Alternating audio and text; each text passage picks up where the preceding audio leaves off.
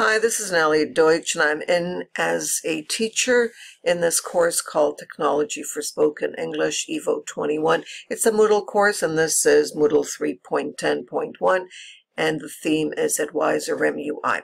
So I'm going to go into the badges over here under this icon for badges. Click on it.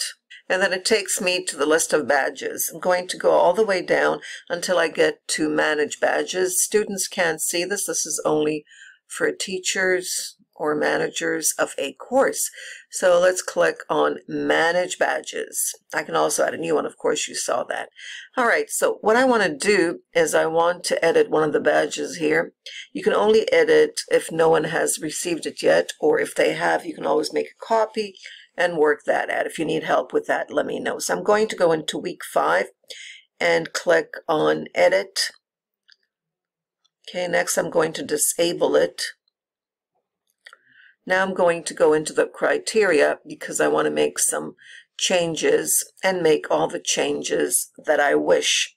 Okay, for example, I might want to add some more activities by going into this and adding more activities. All right, let me go back here because I'm going to manage another week 4, which is coming up. So I want to do that before anything else.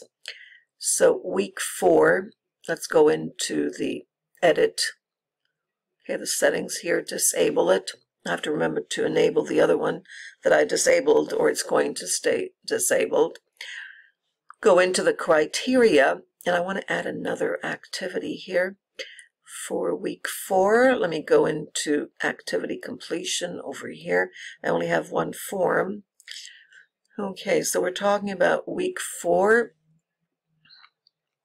That one is, there's also read aloud and there's feedback. Okay, so all these are required. So when all of them. Okay, so let me enable that.